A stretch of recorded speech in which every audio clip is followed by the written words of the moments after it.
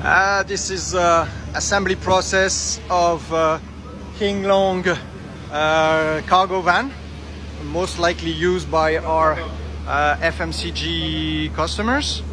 So you can see this is the second step where we fit the axle. On this particular stage, the front axle is already set. The next step will be to install the engine.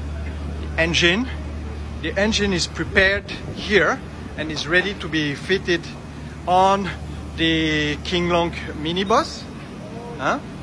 And then when it gets to this point, it will now be trimmed with interior seats and prepared.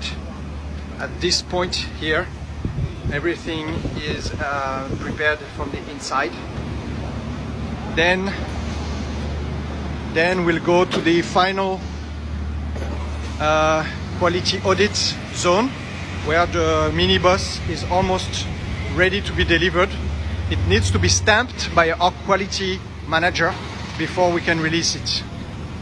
And that's what he is doing now.